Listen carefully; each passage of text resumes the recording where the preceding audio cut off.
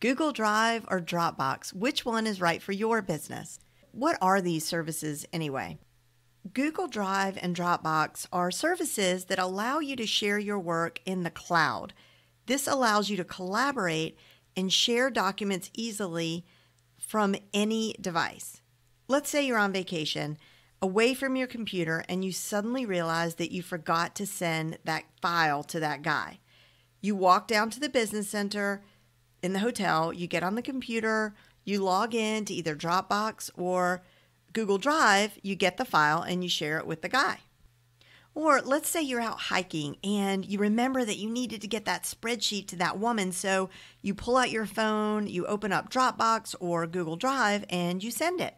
Now, I'm not endorsing working while hiking. I am not for that. I am against that. But I'm just saying this comes in pretty handy. And cloud storage just makes sense for a whole slew of other reasons. So let's say, God forbid, a tragedy strikes and your home or office is damaged from a hurricane or a tornado or whatever. Being able to access your important files and documents via cloud storage can make all the difference. But which one is better? Well, I use both services, but that's only because I was late to the party with Google Drive. If I was starting from scratch, I'd probably just use Google Drive. For one thing, it is much less expensive, and included with Google Drive is a whole suite of free Office products like Google Slides, which is what I'm using right now in this presentation, Google Docs, Google Forms, Google Sheets, Google Sites, and on and on. It's just incredibly convenient. Dropbox is probably easier to share. There's less clicks involved to ultimately share whatever file or document that you want to share out of Dropbox, and it's probably a better option for photographers and graphic designers. But with either of these services, whether you use Dropbox or Google Drive, it's really important that things are well organized. Even if you don't have a team, I'm sure we all know that feeling of trying to find a certain file and having no clue what we named it or where we put it. Getting your files organized is worth the time it's going to take you on the front end because it's going to save you so much time in the long run. And it's just going to make your day-to-day workflow so much more enjoyable. I'm going to show you how you can put Google Drive in your Finder. So the first step is to go to Google Drive. I'm going to go here and click Download Drive. Download for Mac or PC if you have a PC. Okay, now we're going to open our Finder. And under Devices, you're going to see your computer. So click on that and then click on the hard drive icon. Then you're going to select the Users folder. And then we're going to select the little house icon that probably has your name by it. We're going to find that Google Drive folder. It's right there. Then you're going to click the Command button on your keyboard, because that allows you to sort of jiggle this around. Right here, and the little bar will appear, and we're going to put it right there. So now, that's all there is to it. So now, we're going to go back to composing our email, and we're going to click Attachment, and right there in Google Drive, we have access to everything now at our fingertips. The file structure I'm going to show you is how I have my files set up. And this is what makes sense for my business. You're going to want to obviously adjust this to make sense for your business. My files are very much structured for managing my online course creation and content creation in general. If you don't create online courses, you will simply set these up in a way that makes sense for your business. There are a few things I want you to notice here. First, I've put a number and an underscore in front of each folder. Establishing a naming convention right off the bat is key for staying organized. Whatever system you develop, stick with it and be consistent. If you have a team, put the rules on a document and add it to your team folder so everyone knows the system. And if you don't have a team, write it down so that you don't forget your system. Now, let's look at what each folder is named. I have this folder here that says 2017, okay? And that is, well, you're going to see what's inside that in just a moment. Then there is evergreen. That's obviously content that's evergreen. Free content, which would be like my blog posts or webinars that I do. Personal is just what it says. Screenshots, that's where I drag at the end of the day all the screenshots that I've taken. The ones that I don't throw away, I bring into here, and I usually clean that out about once every week or two. Resources, this tends to be things like research that I do, Pew Research articles, things that, statistics, that sort of thing I'll put in here, or infographics. And then team management is here in folder 7. So let's click into this one, 2017. So, and keep in mind, I want you to look at the top of our screen where it says My Drive and then 2017. As we click through our folders, the path that we're taking shows up at the top of our screen. Okay, so we see programs, admin, clients, and affiliate stuff. So it doesn't seem like a lot to happen in a whole year, but this pretty much covers everything that happens in a year. So let's click into programs. So now what you're seeing is all the programs that I have or will create in 2017. So let's click into the Productivity Power Pack. And now you see members and promotions. Members is all the content that you, the members, receive. And promotions is anything I do that is promotional to promote the course. So let's click into members. So each of these is pretty self-explanatory, but you see modules, Facebook group, membership site, graphics, research, and admin. But I want you to see how I have modules set up, okay? So let's click into that folder. So in modules, this is where you see all the modules that are going to be included in the course. What I love about setting this up before I ever even begin a course is that it almost feels like most of the work is done, even if I haven't created a single lesson. It's my roadmap. I've thought through what I wanted to include, and it's there ready for me to drop the content in. So now let's click on one of the module folders. So for every one of those module folders, they each have this file structure inside: slide deck, raw video, edited video, cheat sheet, and transcript.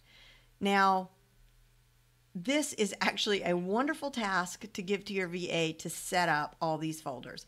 It's a little bit time consuming, but once it's done, and you are going to kiss yourself once you have this in place. And also, I'm going to show you a quick way to do this. Now, let's leave the slide deck and actually go into Google Drive so I can show you how to set these up in real time so you can sort of see the mechanics of how to do it. So here we are inside of Google Drive, and across the top, Google Drive has just put some stuff up there that I've used recently, and Google Drive assumes that I might want to access these again because I've accessed them several times. So it's the robot side of Google Drive trying to anticipate my needs. So that's what you see across the top. On the left, you're going to see this shared with me. So anytime someone shares permissions on a document or something inside of Google Drive and they add your name, but you don't actually own it, it's going to show up right here. So what you can do, and what I'm going to do, is I'm going to click on this. I'm going to right click on it, and I'm going to choose Add to My Drive. So now it's been added to my drive, and I can do that with any of these.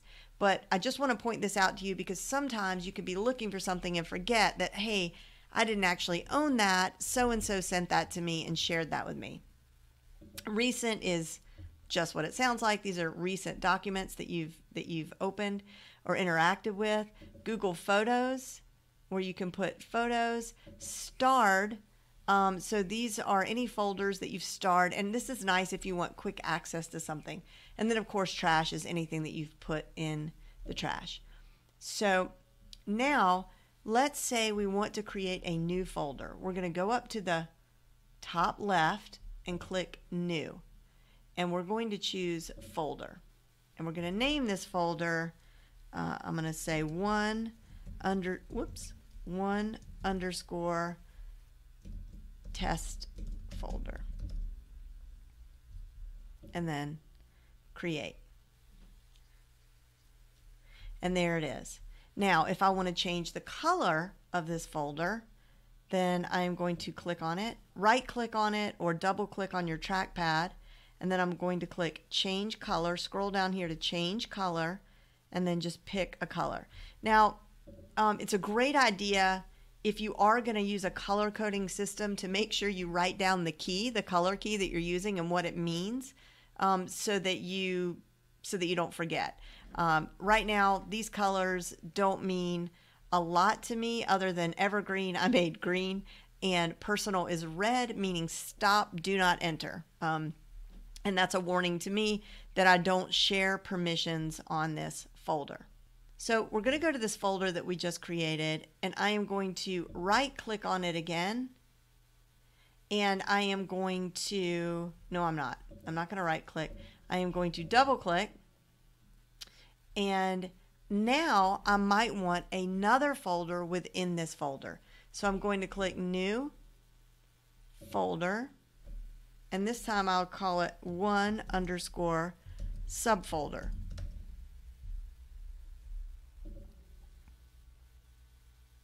Okay, so now let's back out to our main drive.